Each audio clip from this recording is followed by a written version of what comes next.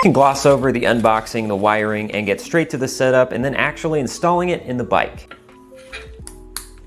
Last time I was unable to connect via Bluetooth because I didn't have the latest version of their app which communicates with this, but now I have that version and can successfully communicate and talk to the controller, so now I can show you the setup process, but with a phone. And once you download it, it looks like this. Pretty simple, but straightforward. So we're gonna turn on the bike now. So then on the app, we're gonna tap this button in the corner, which is the devices. And then we're gonna look for a specific one right here, which is FT85GS BLE. We're gonna first go to motor setup, and then this is going to have a couple of those parameters, same ones that I showed you previously, and we're going to enter in that information again. So I'm going to hit the plus button a few times, up to 20 in the initial setup, as well as the further testing. And what they said to put in first initial is 100 amps. So I'm going to set this from 51 to 100. So once we've entered in those things, we're going to hit parameter setup, and then it shows this section, which is the current max. And this again is the motor current, the motor brake current, battery current, and battery regen current. Similar to the motor rated current we put in initially, this is also going to be 100. And with motor brake current, they actually recommended that I should not be putting that at 0. It's actually safer to put it at a minus number. This one defaults to negative of the total current that's already in the system. So it's minus 50 right now, but they recommended negative 40. So that is exactly what I'm going to do. Set this to negative 20, which is what I'll do. And after all that, I'm going to hit right at the bottom here, write success. That way everything is saved. Now that that's all saved, we're going to go up to setup here and change to ESC parameters just to make sure everything else is all good.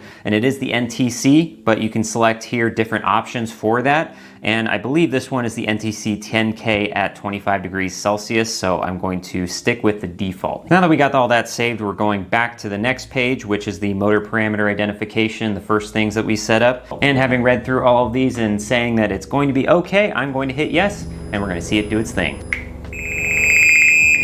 Very loud noises. There it goes.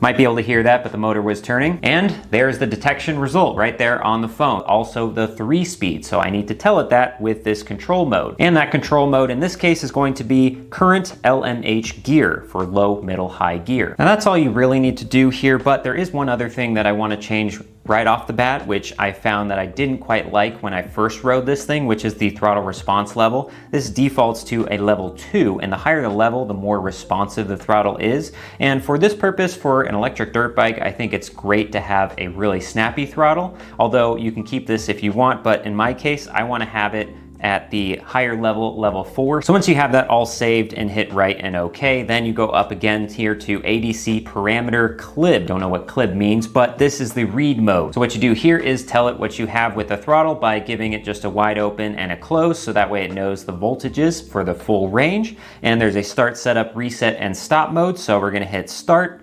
It's going to be reading things, and you can see that with the values right here. So as I hit the throttle, it's going to go up to its found max, and then I go back down again, and then I'm going to hit setup, and then I hit stop. Finally, to save everything, write okay, and I think we're done. So that's all that there is when it comes to the setup. It's pretty straightforward, but there's one more thing I want to show you at the home screen here. There is another button that is test and display. So if we click into that, we get a dashboard with all sorts of things that we can see in real time as we're riding this or as we crack the throttle. So with this on, if I give this a few whacks,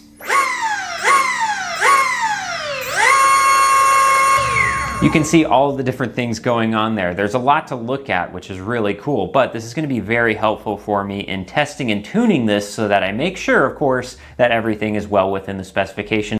Definitely recording. Added a beep, by the way, just because. So far, so good. Not gonna lie, I'm a little nervous still. Not giving it much throttle, but it's cruising. Still feels pretty mellow on the throttle response.